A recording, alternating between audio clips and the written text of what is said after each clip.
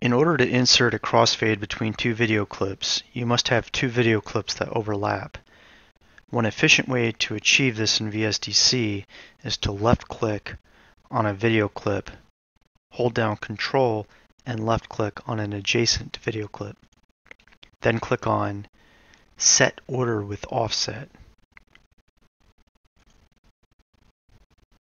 At the bottom right, you define the amount of time between the two clips. Now we do not want a positive offset, we want an overlap, and to achieve this we want a negative offset.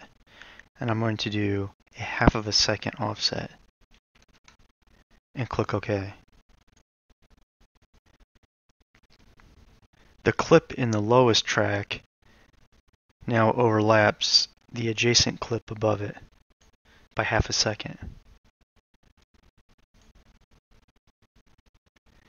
In order to add the crossfade, right-click on the lowest clip, go to Video Effects, and choose either one of the transitions, or you can go to Transparency and choose Fade Out.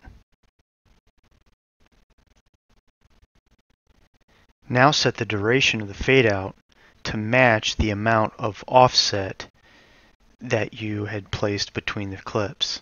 The duration is already set to half a second for this fade out, so I will leave the duration and click OK. Then click on the Scene tab and preview the project.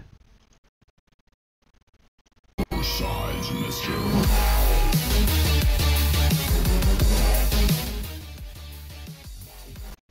You can also insert and tweak a crossfade manually.